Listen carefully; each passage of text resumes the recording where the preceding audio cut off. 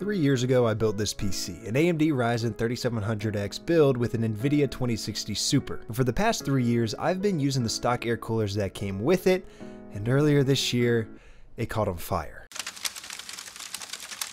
Just kidding. I spent $1,000 on a custom water loop system to upgrade the air coolers that I've never had a problem with. Why, you ask, if it was working flawlessly before?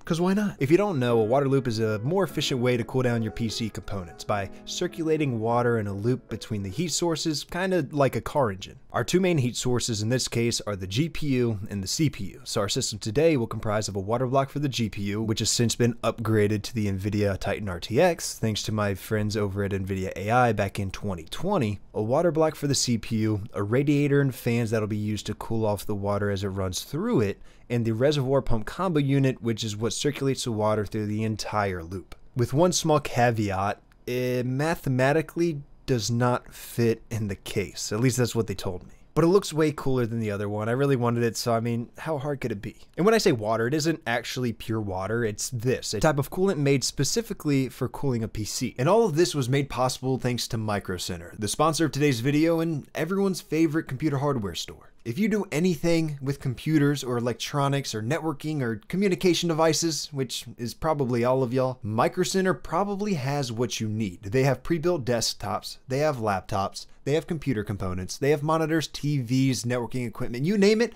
they've got it. Oh, and if you're one of the individuals who is lucky enough to have a Micro Center store near you, I'm envious, because the closest one to me is like 4 hours away, and I just wish that we had one closer. I can still get a lot of things online, but there's nothing quite like walking into the store and just being surrounded by all those PC components. It's a feeling like none other. They have an entire new lineup of business solutions, so workstation computers from Dell and Supermicro and new Supermicro workstation server builders. And a special deal for all of y'all watching this video right now, Micro Center wants to give every new customer a free 240 gigabyte SSD. And when I say free, you don't even have to buy anything. You just have to be a new customer. You have to purchase in store. And of course, it's just one coupon per person. I mean, that kind of makes sense. If that's of interest to you, check the link in the top of the description, get your coupon, and you'll be able to go to Micro Center and get a free SSD. And while you're there, walk around, take pictures, and send it to me, because I love seeing it. First things first, we must completely destroy the PC.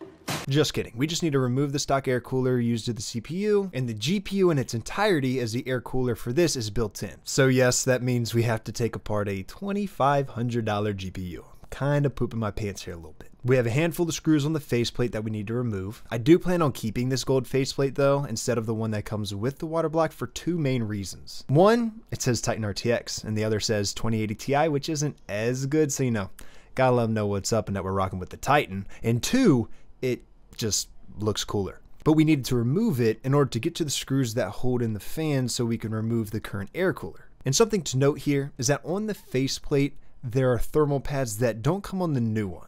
Not only that, while there are thermal pads on the water block, it doesn't include all of them for the Titan RTX. If I had to guess, this is because the water block itself is made for the 2080 Ti, but since Corsair doesn't make a water block for the Titan RTX, this is what we had to get since they're the same form factor. Just ensure you properly thermal pad what needs to be thermal padded, just as I'm doing here, and don't forget to clean off any existing thermal paste on the processor or anywhere else using at least 91% isopropyl alcohol. Once that's done, it's time to install the water block, the thing that's always so nerve-wracking because of that thermal paste, but we did it. And then replacing the screws where you can, because I kind of found out that there were a couple of screw holes that didn't have threads on the other side. Again, probably due to using a 2080 water block on a Titan RTX, but enough screw holes that it should do the job. And then we had to do the same thermal padding and cleaning of the faceplate. And another problem arises, of course, due to me wanting to use the original faceplate. It doesn't quite fit in the one spot. Nothing a few swipes of the knife can't fix, which is what this clip should be, but apparently I double tapped the record button. Been doing this 6 years and still can't get it right, but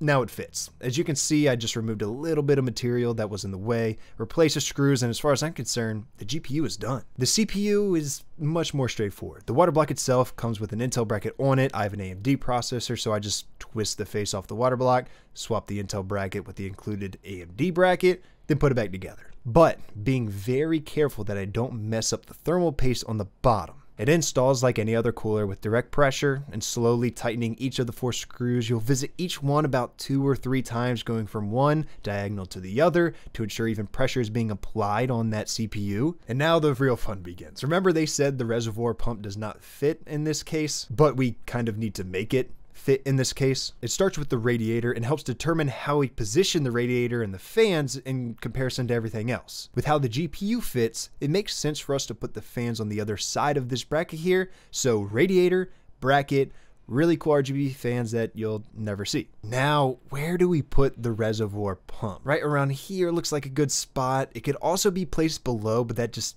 doesn't look as cool. The dilemma here is not about space anymore, because we've proved that we have enough space to make it fit, but how do we mount it in the space that we have? We can't put it down here unless we drill into the case, which isn't a problem, but again, it doesn't look as cool. Adhering or bolting the bracket onto this white piece may work. The recommended way of attaching this would be to a fan or to the radiator via a mount, but that doesn't fit unless...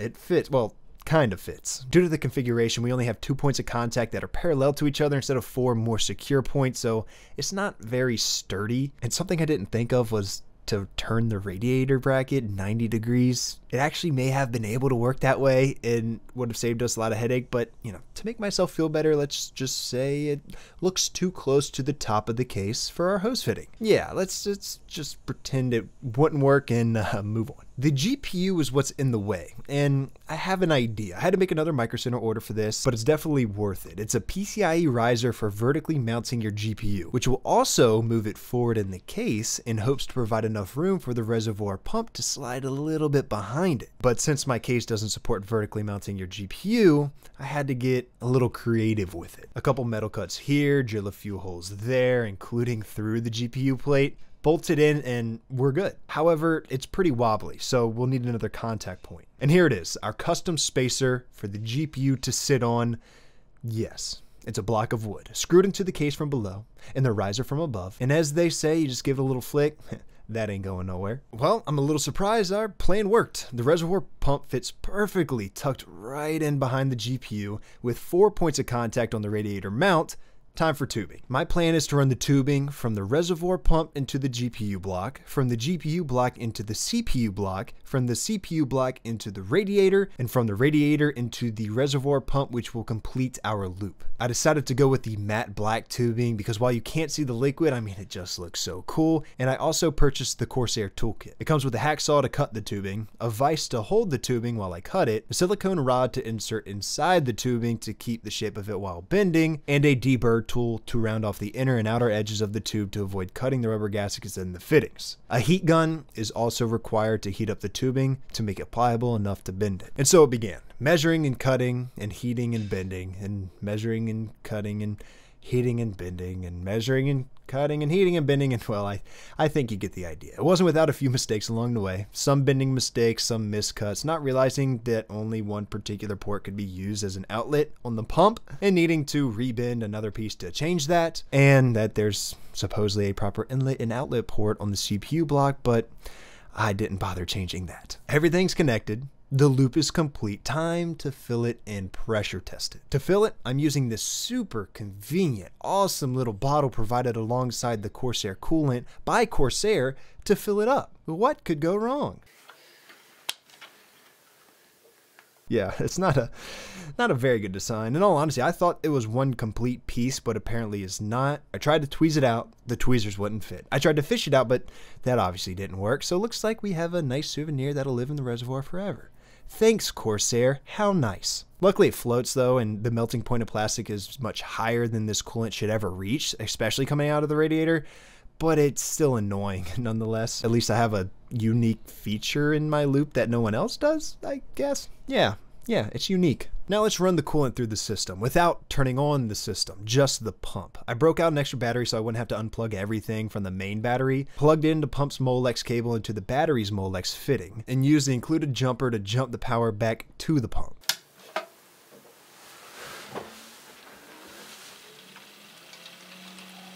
Refilling is needed, leaving a little bit of space at the top of the reservoir, and then getting some of the big air pockets out of loop by leaning the case this way, that way, around this way. Okay. I let it run for a couple hours, and luckily no leaks. Time to put the PC back together. Making sure our RGB cables are connected to the IQ or the motherboard, all cables and such are properly organized, and that's it. The result, after it's all said and done,